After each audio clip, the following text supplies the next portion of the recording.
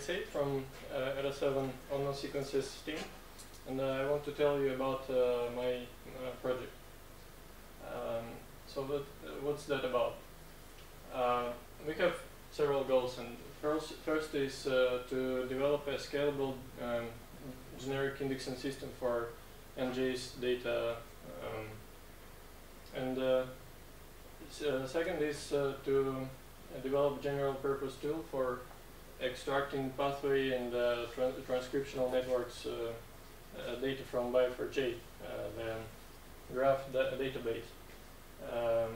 Of course, we want to develop all sort of cool reusable things along the way. First, I want to tell a bit more detailed about the first objective. We want to index not only text-based things, because sequence data can store some meta information like quality scores and such things. Also, we want to provide different query contexts and definitions so that you could, for example, ask index about sequences with quality above some value or any other stuff. Index should be built online, lazily, and in parallel. It means that index is built only on demand when you make a query, so you don't need to wait for the whole index building. It reduces time, and in parallel means that it is made on a lot of computers at the same time. Parts are separated, and again, we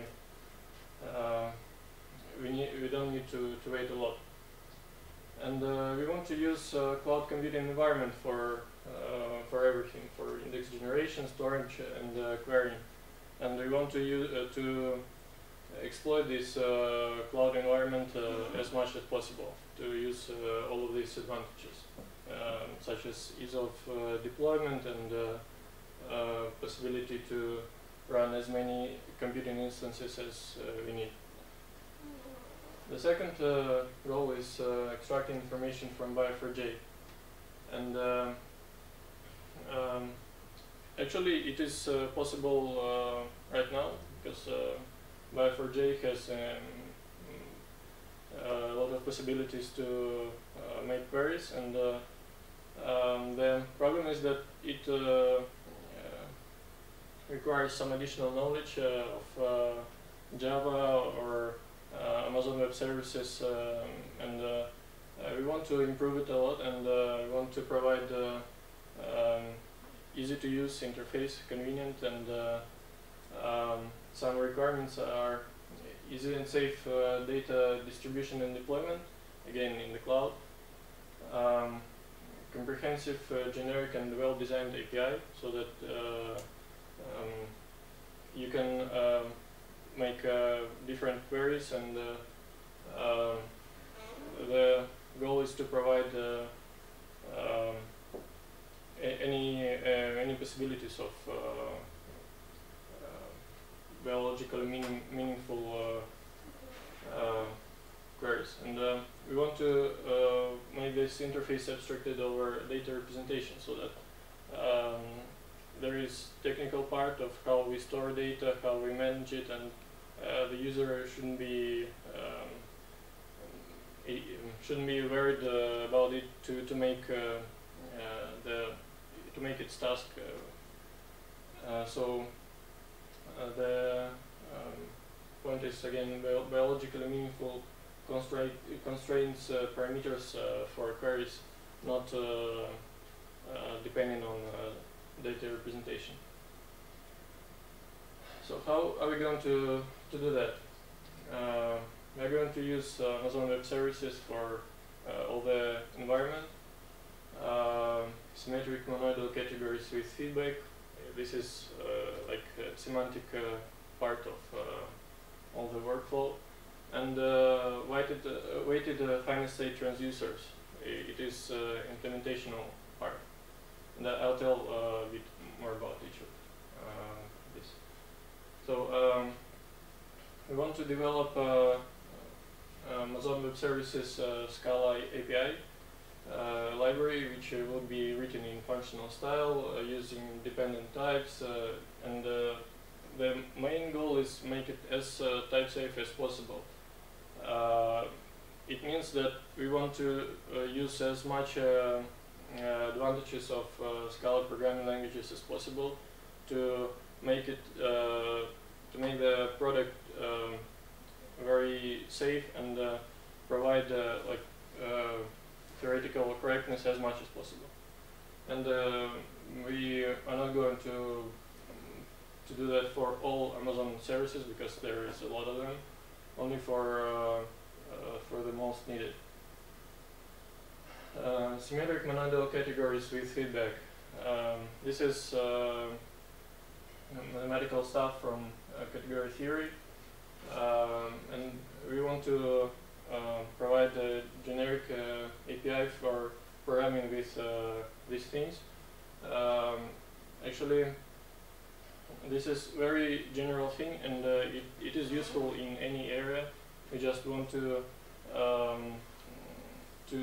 study it and use it as on the level of understanding things, how things work, the things which we develop, and this is very useful for a lot of practical things.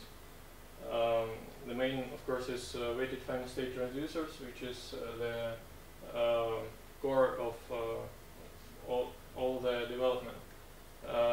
What is a transducer? It's an automaton, which is a kind of graph, with nodes and transitions, and you can trace it, and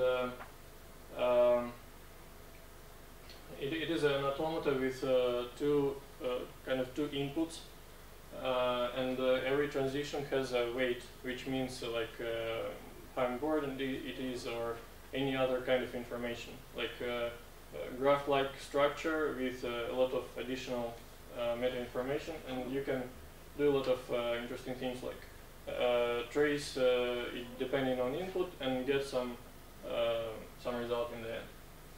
So what does this thing provide us?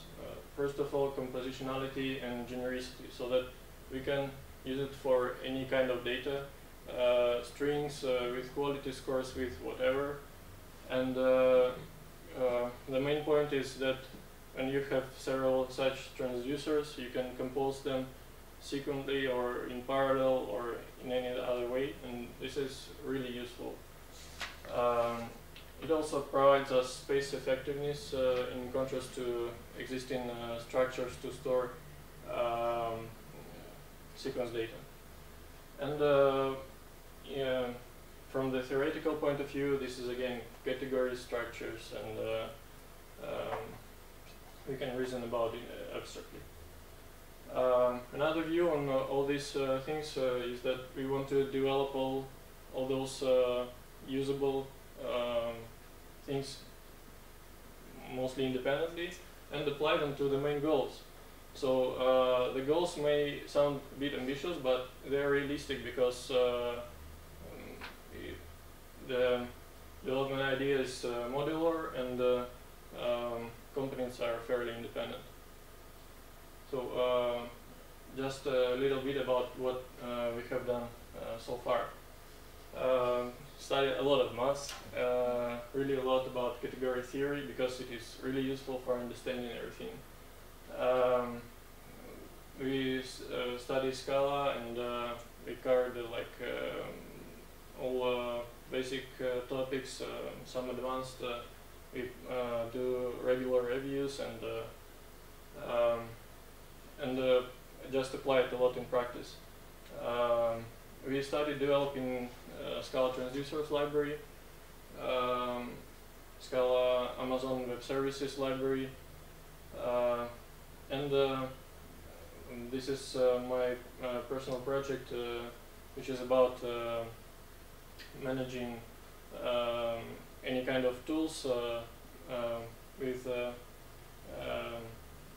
consideration on static analysis, so that you know in advance that configuration is correct.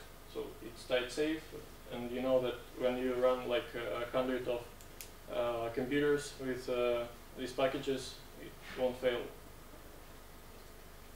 Yeah, so and this is close to first public release. Thank you for your attention. Any questions?